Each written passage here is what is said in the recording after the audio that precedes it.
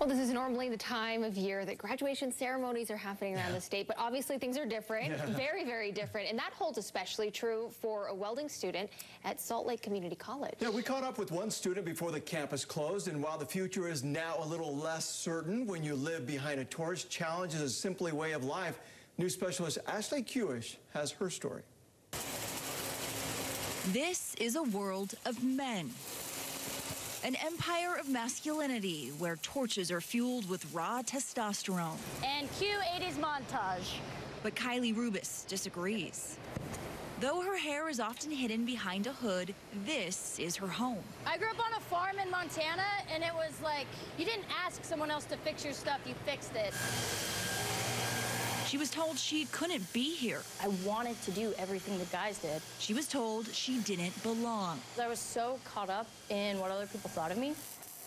Kylie tried studying welding in high school, but was told women weren't wanted. And I actually listened to them, and that breaks my heart. Even now, even learning to weld at the college level, Kylie isn't supposed to be here.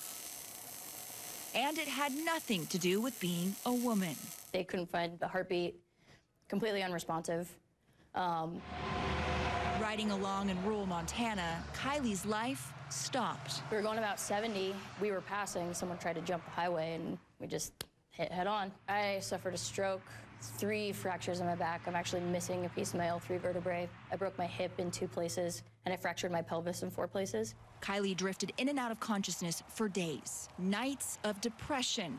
Years of regret. I had to go through speech therapy because I couldn't count to 3. And whatever her plans were, the doctors said no. Until finally, Kylie was fed up. I was so sick of people telling me, you can't walk, you're never gonna walk again, you're never gonna hold down a job, you're never gonna go to school. It was just like, live on disability the rest of your life. And I just looked at them and I was like, watch me. That cold winter night, crumpled on the floorboard, Kylie now says it's the best thing that ever happened to her. I call it my second birthday because I was reborn a different person that day.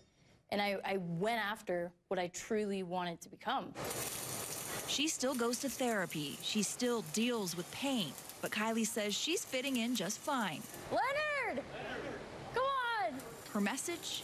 You don't have to be a man to melt metal. I love just being a woman and like succeeding and doing well at this. It creates such a good example. And above all else, she wants to tell the world that when life says no, all you have to say is watch me. You can do whatever you want. Don't ever let anyone else tell you you can't do something.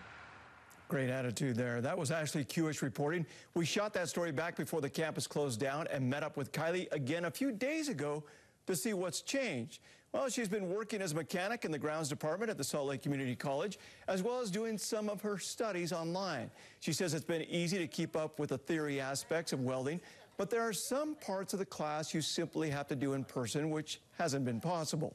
She was set to graduate in December and hopes that can still happen. In the meantime, she says having a job at the school is helping her stay fresh. I'm the biggest believer in this school.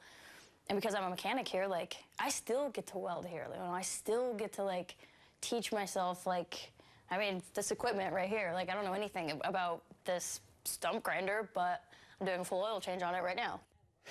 Well, the college summer term starts tomorrow with some student services opening. They say they have people working right now on ways to get Kylie back into the lab safely so she can make up what she needs to.